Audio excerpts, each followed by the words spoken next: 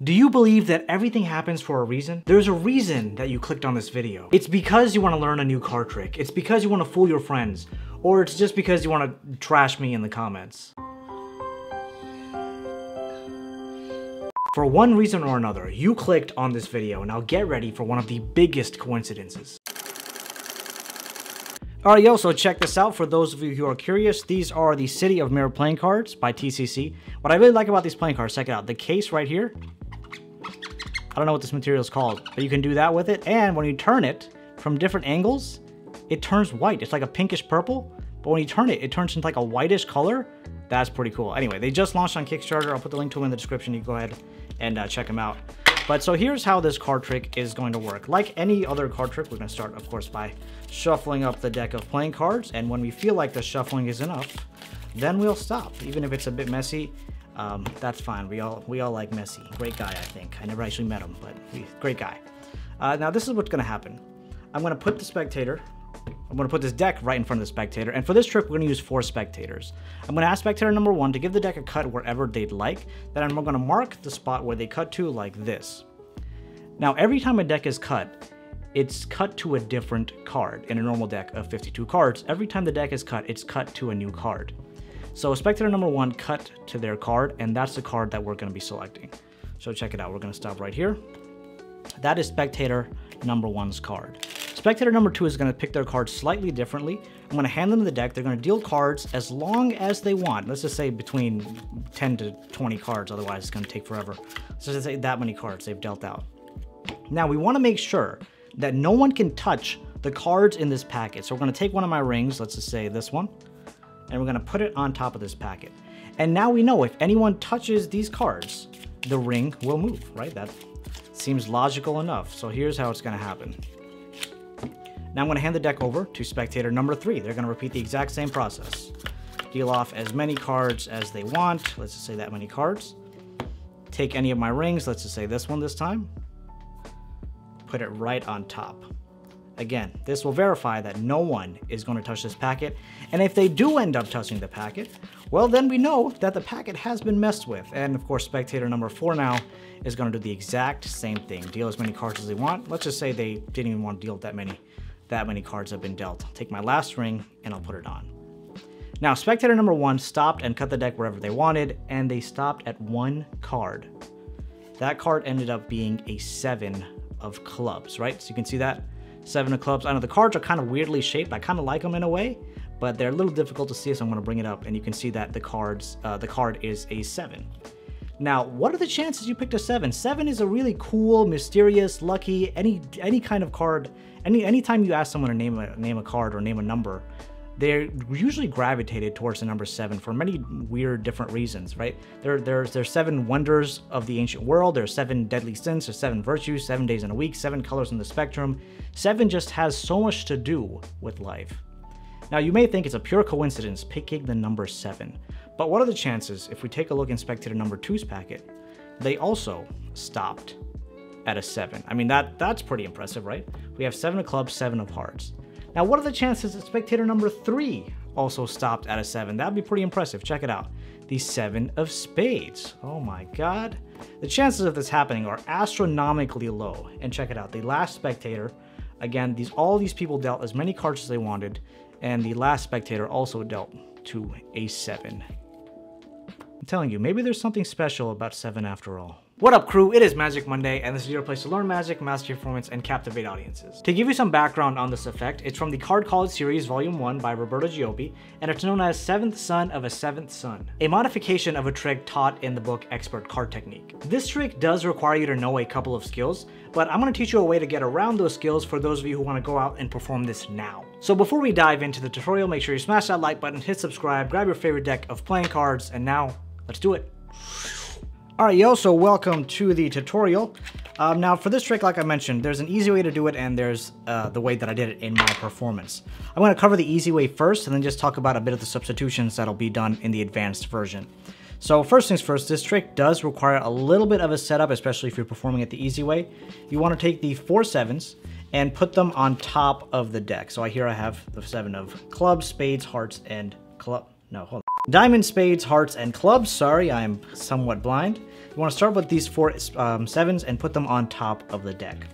When this trick starts, you take the deck out of the tuck case, and you want to give the deck either some false shuffles or false cuts. And while you're in the process of doing this, you also want to move the top 2 sevens to the bottom of the deck. So here's how I'd recommend that you do this. So first, you want to start by giving the deck a riffle shuffle. So I'd split up the deck, make sure as I'm doing the riffle shuffle, I maintain the top 4 cards here, square everything up. So the 4 sevens are still on top. Now, if we're talking about how to do this in the easy method, I would do a double undercut, and for my more advanced method, I'm going to do an overhand shuffle, but I'll talk about that later in the video. What I'm doing is I'm going to peel off 2 cards in the back here, so I'm going to count 1, 2 cards with my thumb, and I'm going to do a double undercut. So I take half of this entire packet, move it to the top above our break here that you can see. Then I take all the cards above this break, or all the cards, sorry, below the break, move them to the top as well. What this ultimately did was it kept the top 2 7, well, it kept the 3rd and 4th 7 on top, and it took the 1st and 2nd 7 and moved it right to the bottom. And now we're ready to begin with our effect. Like I said, I'll talk about the advanced version a bit later.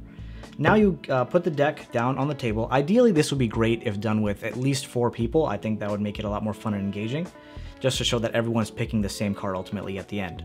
You have them give the deck a cut anywhere you want, so you can hold the deck in your hand, have the spectator pick up about half the deck, put that down on the table, and now you're going to take the remaining cards in your hand, turn them sideways, and put them down. This is what's known as the cross-cut force, and it is so good. Like, I don't even know how else to describe it, but it works so effectively that ultimately what you're doing is you're putting the top half here and putting the bottom half on top of the top half. And what you want to do now is, once you've done this, you want to talk through it, causing a time delay between what the spectator sees and when you do the reveal. This kind of takes their mind off of what they're seeing and gets them to think about other things. So when they come back to where the trick is happening, they're going to forget what exactly happened here. All they're going to remember, the deck was cut and a random card was selected. So you could do something like what I did in my performance, where I said that every time a deck is cut, every time a deck is shuffled, there's always a new outcome. And wherever you cut to the deck, there's always going to be a different card.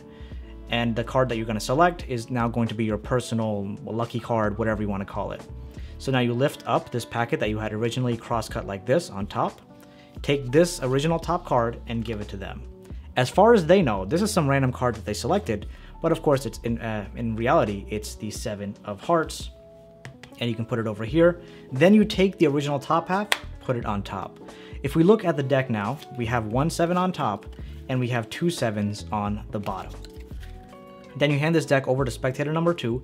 If you'd like, you could do another false shuffle, which I'd probably recommend just because something has happened with the deck and now you want to cut it up again so that it's mixed up for the next person. You have them deal as many cards as they want. I don't go more than 20, so sometimes I say between 1 to 10 cards, sometimes I say 10 to 20, whatever kind of floats your boat at the time. They deal an X number of cards. Let's just say that many.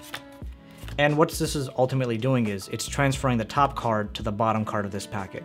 As long as you're dealing the cards face down, one at a time, one on top of the other, you should be fine. Another way to kind of make this a bit more fun is you could tell the spectator start dealing cards. Maybe once they've gone like 2-3 cards deep, you could tell them they can even mix up the order of the cards as they're dealing. So they can reverse the cards like this, throw piles of 3, throw piles of 2. Again, if you want to have a bit more fun with the spectator. Now in the original trick where this happens, once the first pile itself has been dealt, then we go to the spectator. There's actually a box of matches. And that box of matches is given to the spectator. Let's pretend this is a box of matches. That's given to the spectator. And the spectator is instructed to take out a match and put it on top of their pile. This causes some level of misdirection because you kind of need a little bit of misdirection with what's going to happen next. So for me, since I have these rings on, I just tell them to take one of the rings. They take one, put it on top, and I could tell them center the ring, make sure you want to put it in a position so if it does move, you'll recognize where the ring has moved to. As they're doing this, you can do another undercut where now this time you're going to peel the bottom card because you want to move this bottom 7 to the top. You break off this top packet, cut that in half like this, swing cut it over to the other hand, bring it to the bottom, you align it up with that 1 card break you have, you take all the cards below the break, bring that to the top. And again, when that's done, you have moved the 7 to the top, and now there's also one 7 on the bottom. And again, they're gonna deal however much they want to deal. Same instructions as before. For me, I have them take a ring, whatever object you want to use. If you want to use like a piece of paper, or do you want to use, I don't know, another card, or a deck tuck case like this, whatever you want to use, go for it. And the last 7 that you're gonna bring up, there's many ways to do it. In my performance, I use the overhand shuffle and just shuffled until there's one card left. But you can again do the double undercut where you're doing something like this, moving that card right to the top. You hand the deck over to the last spectator, they deal. And a lot of the selling on this effect is done while you're talking. Performance is key when performing, I guess, this trick. So what you want to kind of talk about is once you reveal the spectator's first card and they see it's a 7, then you can kind of talk about like the mystery behind a 7 or the luck behind a 7 or I don't know, I don't even know what else I said. But the general feeling that people get when they see the number 7, people are drawn towards the number 7. You could talk about the 7 ancient wonders of the world, the 7 deadly sins, the 7 virtues, 7 days in a week, 7 colors in a spectrum, which is all that I mentioned that I actually memorized just to make this video. But you can talk about any of those things.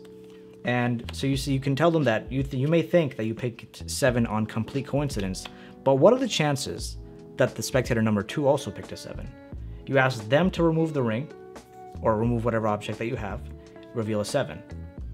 The next one is removed, you reveal another 7. The next ring is removed, and you reveal another 7.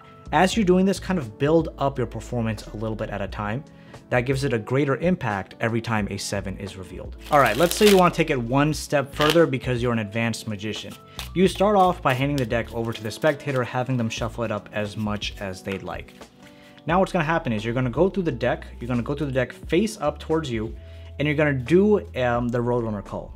And the way that the Roadrunner call works is you're going to take, every time you see a 7, you're going to call that card right to the back. And if you want to learn the tutorial on how to do the call, I'll put the link to it on the screen. I also have a video for it on my Patreon, you can go check that out. But all you're pretty much going to do is once you see a 7, you're going to call it to the back like this. Make sure it's not noticeable, like up here or down here. Make sure you try to pull it as straight as you possibly can. And you see another 7 here, pull that to the back. And you're going to do this until you see all 4 7s. So right now I have 2. Where the other ones, there's another one. And the last 7 is, oh, well, last 7 is pretty much close to the top as well. But what that pretty much does as you go through the deck, you'll see all 4 7s are here. Now, like I was showing in my performance, or sorry, while I was showing in the simpler tutorial, I did a double undercut, or I did an undercut to control these top 2 cards to the bottom. What I actually like to do, or what I did in my performance when you're watching that, is I did an overhand shuffle. So the way that it'll work is you go into the overhand shuffling position like this, and you're going to peel off 2 cards. 1, 2. Then you're going to throw over a chunk of cards, and you're going to in-jog these cards like this. Take your thumb, in-jog these cards, and shuffle the rest of the cards over. Now that you've done this, you have 2 7s on the bottom, and you've in-jogged the original top portion of cards. You're going to push down and forward. You're going to use these 2 fingers here of your non-dominant hand, your ring finger, pinky finger, to hold on to the bottom couple of cards as you pull the rest of these cards out like this.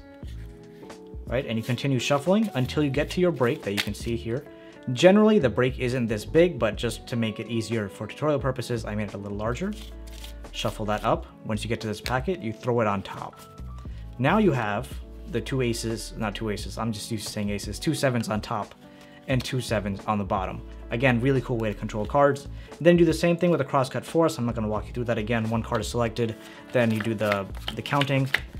That's done. Let's say 1 ring is off and on that packet. Now, again, I try to avoid the undercut because I just think it's a weird looking move. And of course, no offense to anyone that uses it. I just think it looks strange when you do that move. So what I'm doing here now is I'm doing another overhand shuffle. Again, overhand shuffle is a fairly natural looking shuffle. A lot of people know how to do it. And that's exactly what I'm going to do. As I come and get into this position, I count off 2 cards from the bottom, like this, 1, 2, using my thumb. And of course, those 2 cards are the 2 7s. I shuffle, and I bring those 2 cards to the top, like so. And then either you can do 1 undercut, or you can do what I did in the beginning, where I peel off 1 card this time, throw a packet of cards over, in jog, shuffle the rest over, down and forward, keep that bottom card where it is, do another shuffle. Now you have 1-7 on top and you have 1-7 on the bottom. Again, this will require a good amount of practicing. So I did have a masterclass for the overhand shuffle. I'll put the link on the screen. You can go ahead and check it out. Then again, same exact thing is repeated, whatever it is. Bada bing, bada boom. And then lastly, for the last 7, I shuffle, overhand shuffle until there's 1 card remaining in my hand. Peel off that 1 card, hand it over to the last spectator, and they deal their cards out.